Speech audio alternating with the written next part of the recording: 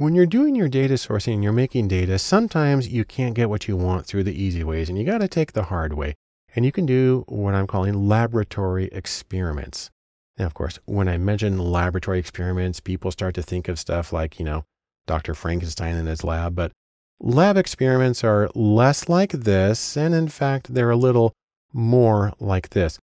Nearly every experiment I have done in my career has been a paper and pencil one with people in a well-lighted room, and it's not been the threatening kind. Now, the reason you do a lab experiment is because you want to determine cause and effect. And this is the single most theoretically viable way of getting that information. Now, what makes an experiment is the fact that researchers play active roles in experiments with manipulations. Now, people get a little freaked out when they hear manipulations, think that you're coercing people and messing with their mind. All that means is you are manipulating the situation. You're causing something to be different for one group of people or one situation than another. It's a benign thing, but it allows you to see how people react to those different variations.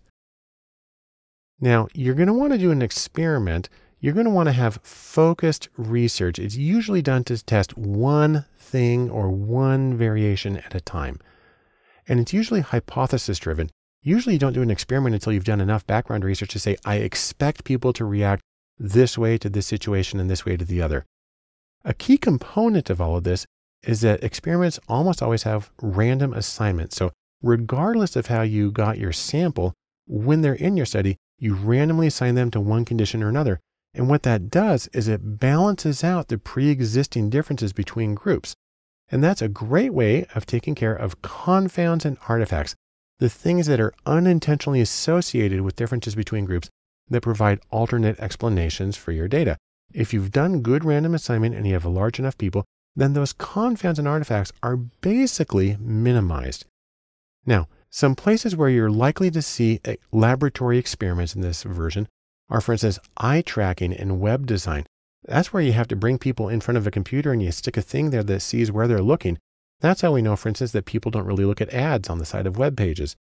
Another very common place is research in medicine and education, and in my field, psychology.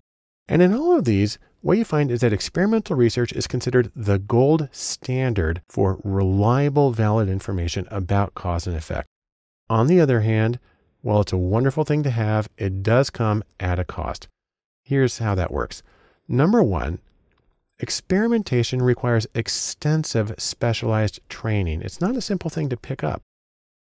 Two, experiments are often very time-consuming and labor-intensive. I've known some that take hours per person. And number three, experiments can be very expensive. So what that all means is you want to make sure that you've done enough background research and you need to have a situation where it's sufficiently important to get really reliable cause and effect information to justify these costs for experimentation. In sum, laboratory experimentation is generally considered the best method for causality or assessing causality. That's because it allows you to control for confounds through randomization. On the other hand, it can be difficult to do, so be careful and thoughtful when considering whether you need to do an experiment and how to actually go about doing it.